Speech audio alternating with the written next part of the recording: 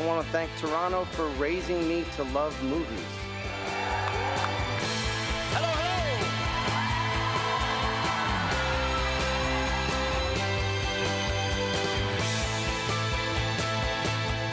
Everyone has a big imagination.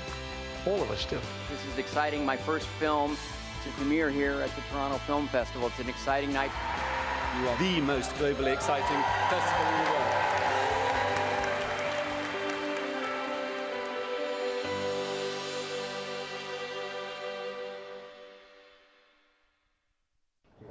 This way in the middle, guys. And then right here. Right here. Wait, just over here to the right. Left.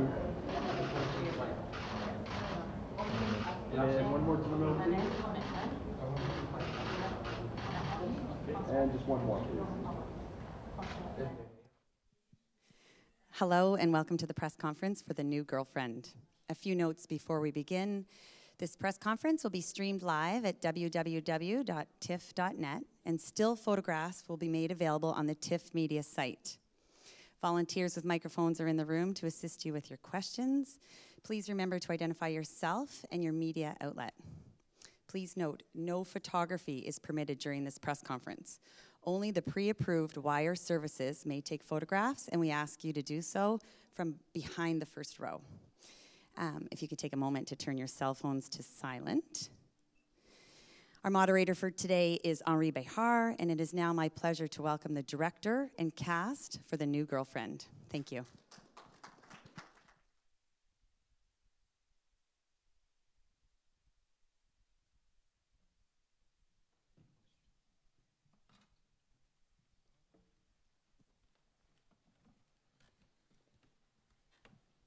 Hello, everyone, and welcome to the press conference for My New Girlfriend. I'll introduce the people who are here on the panel with us.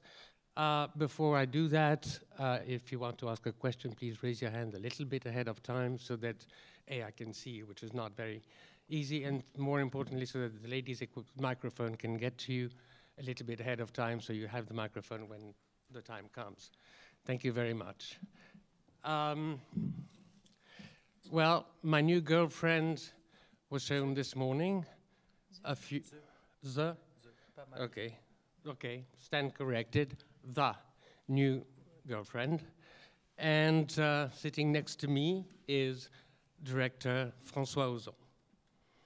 Sitting next to him, an interpreter, Fanny Saint-Pierre Tanguay, because the two people who are sitting next to her want to make sure that they'll understand your question and that you will understand their answers that will be possibly in French. And so, next to the interpreter, the very bold Anaïs de Moustier. Next to her, as both David and Virginia, the incredibly bold Romain Duris.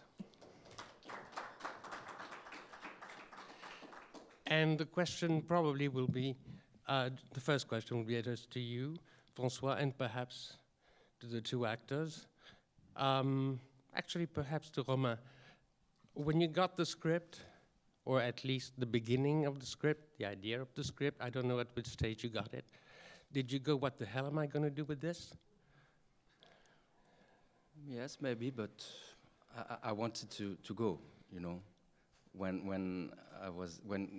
He called me before reading the script, and when François called me and told me I have a project, I have a film, and maybe you will love it, because I know that you like to play a girl, a woman.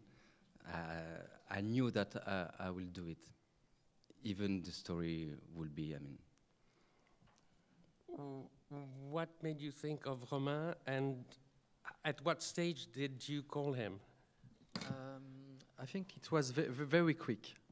First, I began to meet many French actors, and I asked them to wear wig and to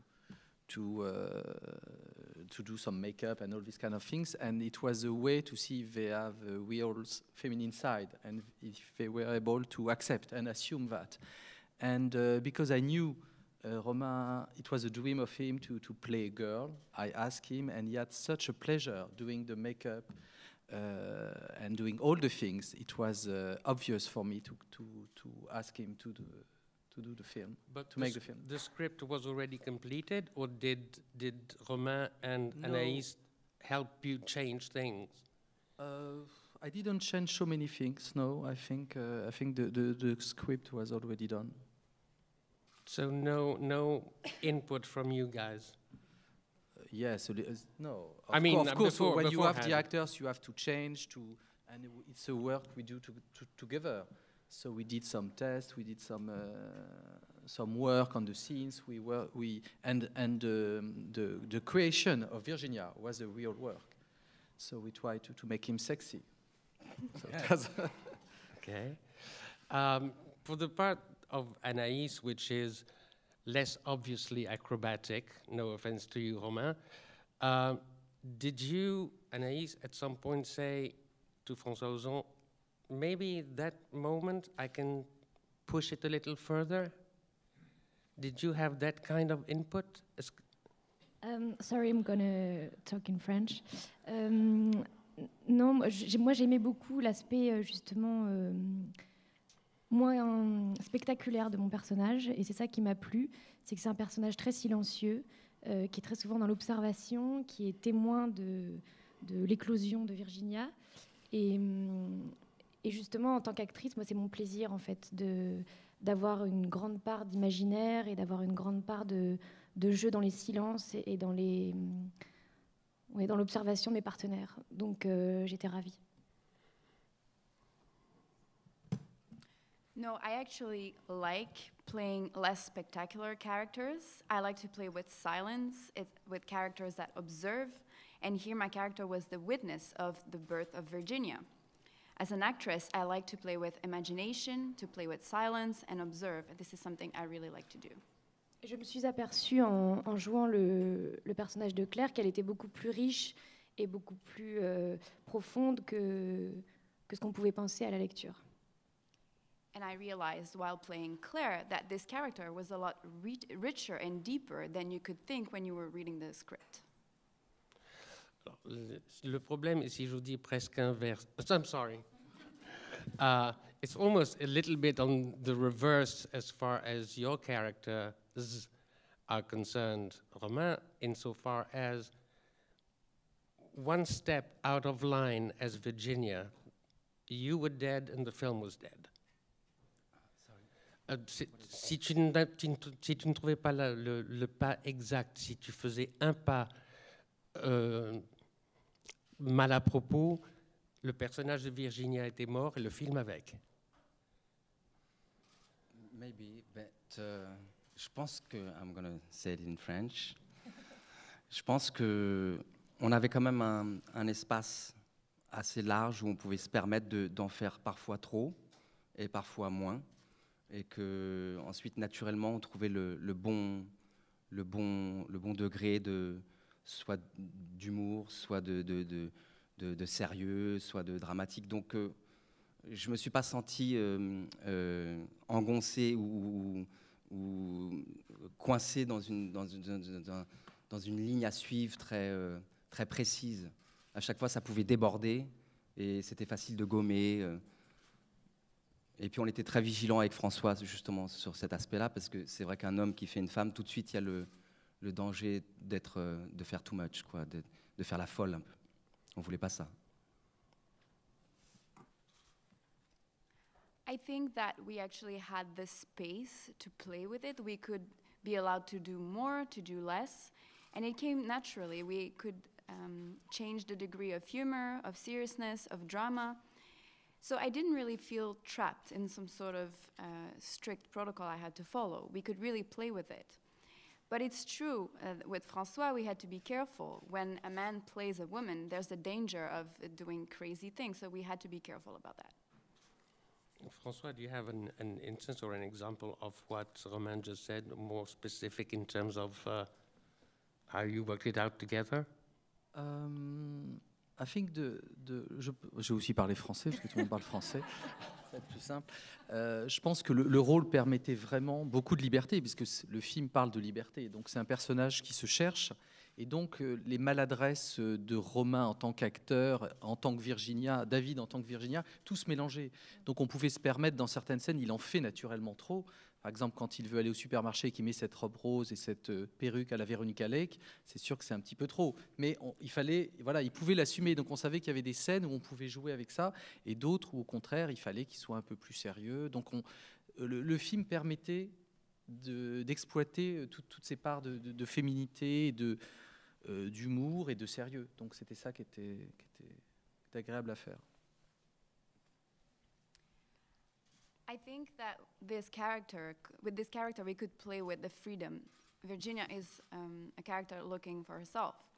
So the quirkiness of the actor, when the actor is not so sure of what he's doing, it actually reflects itself in the character of Virginia. For example, when she goes to the supermarket and wears this pink dress and this wig, a bit like Veronica Lake, and we can really see that it's too much in this scene. But with some scenes, it was okay to do too much like this. Some scenes we had to be more serious. This film allowed us to play with humor and with seriousness at the same time. Then I will ask again a question about this transformation, then we'll take questions from the floor.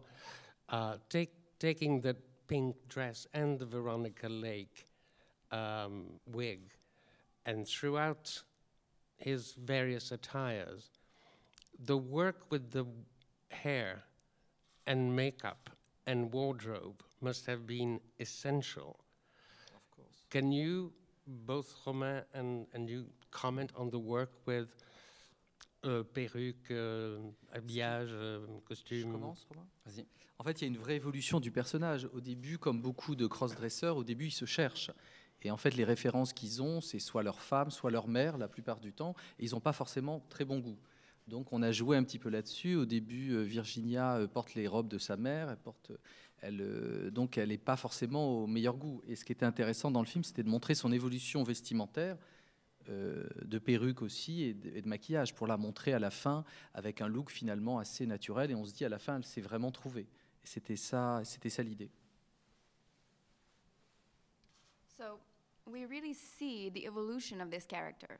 First, the character is looking for herself. And here the reference, as in with many cross-dressers, is a mother or a wife. So at first the taste is not so good. We can see Virginia using the dresses of her mother. But through the film you can see the evolution in clothes, in wigs and makeup, and at the end you really can realize that the character has found herself. Romain? Oui, non, mais juste ajouter que c'est vrai que c'est drôle qu'à la fin, elle ait besoin juste d'un jean et je crois qu'elle a une veste en haut et qu'on ne se pose plus la question. Sa féminité, elle l'a à l'intérieur et elle est encore plus femme juste en jean et avec une nouvelle perruque brune, enfin, qui lui ressemble peut-être plus au naturel, quoi. Donc c'est drôle de voir du point de départ où il essaie de mettre les habits de sa maman et à la fin où il est en jean, il est plus moderne et il a une féminité qui est à l'intérieur. Combien de temps a pris le travail? I'm sorry. It is true, if I may add, that it's really funny to see that at the end the character is wearing jeans and a simple vest. And yet the character really found her femininity. And she's more like a woman. And she even has a brown wig that is more natural. So it is funny to see that from beginning to end, we see this evolution. At the beginning, wearing the mom's dress, and at the end, wearing modern attire, wearing jeans. It's very intriguing, again, to pick up on the makeup, not only the clothes, but the makeup and the wigs. How very specifically detailed the work has been on your face. Yeah. Which is almost something that you do with the makeup person, even if he's not around, in a way. Am I mistaken? It's the first time, it's my first film where the makeup wasn't disturbing me for 2 hours, you know, in the morning. I was like an actress, I think. No problem, I liked it, actually. So it was the part of Virginia. Okay. I was the actor of the film. Yeah. Ah. A bit. Question from the audience? Anyone? Okay, then we'll carry. Okay, there's a question over there. là aussi. Oh, you have one here. Okay, go ahead. Can I? Yeah. Good afternoon. Art Pace from India Abroad newspaper. Question for the director Ozone. What did you find most compelling in the short story? And why did it stay with you for 20 years or 15 years? Could you repeat the question? Yeah. What did you find most interesting in the short story? And it has been with him for about 15 years, the short story. The short story, because it's adapted from a short story by Ruth Randall. Yes, I read this story a long time ago, and when I read it, I wanted to do a short film of it, because it's about 15 pages. And it was before my features. And actually, I didn't find the right cast at this time, and I didn't have the producer, the money, so I forgot it. And but I had still in mind this story. But I was looking during all this time for a key. I would say that. I speak in French. J'essayais de trouver la manière de l'adapter, parce que la nouvelle de Ruth Rundle est plus un peu comme un thriller. Un thriller, et la nouvelle se termine par un meurtre. Le personnage d'Anaïs tue Virginia, alors que moi je voulais raconter une histoire d'amour. Donc j'ai mis du temps à comprendre ça, et c'est pour ça que je l'ai fait que maintenant. I was looking for a way to adapt it, because the short story was actually more of a thriller, and it ended with a murder. The character played by Anaïs was actually killed Virginia. And I wanted a love story, so that's why it took me time to adapt it. Who has the mic over there? There is no more questions. I'm sorry? There is no more questions. Okay, no problem. But I'll pick up on the characterization of the woman of Virginia. For quite a while, François, you have been making films around different types of women. Were it only 8 women, 8 femmes. And when I first saw Romain's transformation, I was going, did he go for Fanny Ardant? Did he go for this actress or that impersonation of? I didn't know whether there was some kind of a model for you, Romain. I remember to see the Dior publicity, you know, with Charlize Theron. Dior, okay, you know? Yeah. Dior J'adore. Dior J'adore. And I remember that it was strong for me, this image of the woman getting out the clothes and walking and begin to be nude at the end, I remember, I think. So, or Gina Rowlands, you know, I wanted to have strong image of the femininity, you know. But after, it was just in my mind, you know, after. Did Charlize for Theron's sure. walk influence yours? Yeah. It did. Sorry? La démarche de Charlize Ouais. Theron dans Dior J'adore Ouais. a influencé ta façon de marcher Ouais. dans le film. Definitely. Okay, that's a new one on me. That's fine.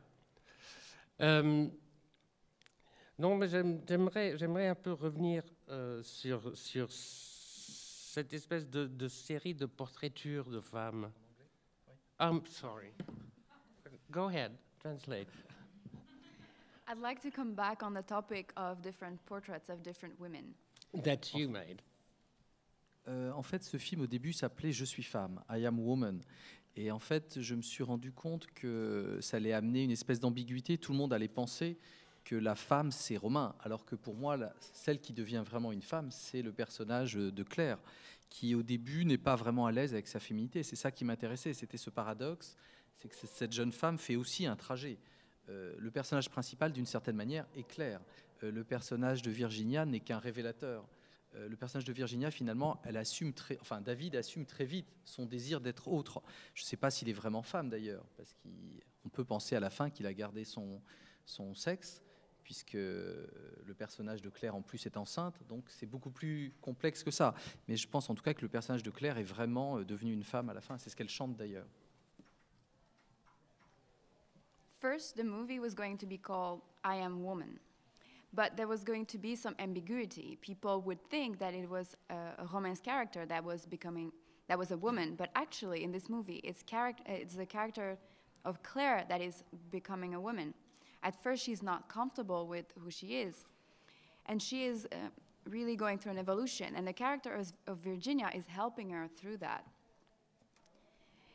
The character of David really assumes his otherness, and we don't really know if he became a woman, really. He actually kept his sexuality, because we see at the end of the movie that Claire is pregnant.